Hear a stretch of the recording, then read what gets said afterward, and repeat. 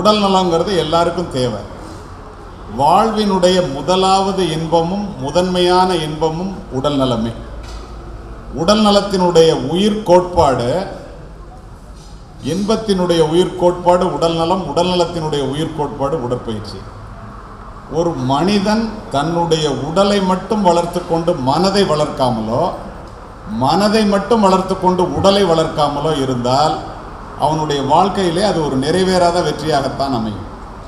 அதனால தான் பட்டுக்கோட்டை கல்யாண சுந்தரம் அப்போவே சொல்லுவார், ஆளும் வளரணும், அறிவும் வளரணும், அதுதான்டா வளர்ச்சிம்பார். இதை விட இன்னொருபடி மேலே போய் பாரதி அழகாக சொல்லுவான், விசையுறு பந்தினை போல் நான் வேண்டியபடி செல்லும் உடல் கேட்டேன் அப்படிமா.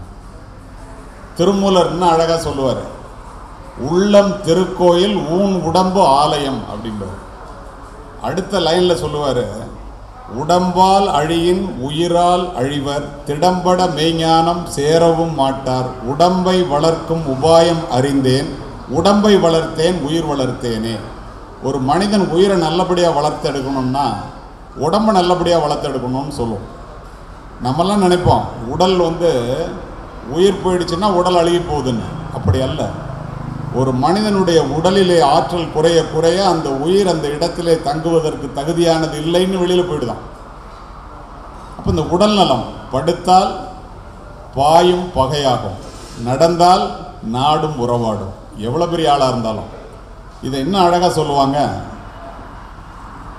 அரும்பு கோணிடில் மலராகும், கரும்பு கோணிடில் கட்டியும் பாகுமாம், இரும்பு கோணிடில் யானையை வெல்லலாம், நரம்பு கோணிடில் நாம் அதற்கு என் செய்வோம். இதுக்கு அர்த்தம் என்னன்னா, மலர் கோணலாக இருந்தால் கூட அந்த மலரினுடைய வாசனை குறைவதில்லை, நறுமணம் குறைவதில்லை. கரும்பு கோணலாக இருந்தால் கூட அதிலிருந்து வெள்ளம் எடுத்துடலாம், கட்டியும் பாகுமா. இரும்பு கோணலாக இருந்துச்சுன்னா அது யானையை வெல்லலாமா, அங்குசமா. ஆனால் நரம்பு கோணிடில் நாம் அதற்கு என் செய்வோம். நரம்பு கோணி போச்சுன்னா எதுவும் செய்ய முடியாது. இதை இன்னும் புரிகிற மாதிரி சொல்லணும்னா,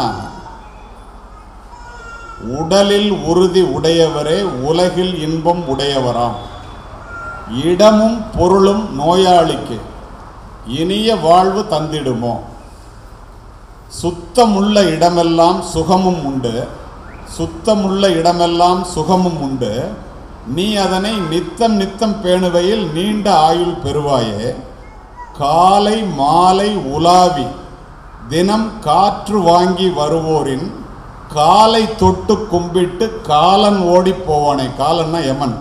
காலையிலையும் மாலையிலையும் உலாவிட்டு வர்றவங்க காலை தொட்டு கும்பிட்டுட்டு யமன் ஓடி போவானே.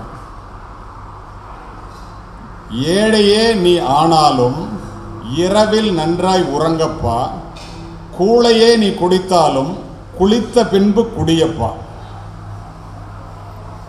சுத்த காற்றும் நன்னீரும் சுண்ட பசித்தபின் உணவும் நோயை விரட்டி விடுமப்பா, 100 வயது தருமப்பா. மனோன்மணியம் சுந்தரனார் சொன்னது. இப்போ நம்ம எல்லாருக்கும் கொஞ்சமாக சாப்பிட்டா ரொம்ப நாளைக்கு உயிரோடு இருக்கலான்னு தெரியும். யாருக்கு தெரியாது? ஆனால் செய்கிறோமாங்கிறதான். தினம் எக்ஸசைஸ் பண்ணால் நல்லா இருக்கலான்னு எல்லாருக்கும் தெரியும். செய்கிறோமாங்கிறதான்.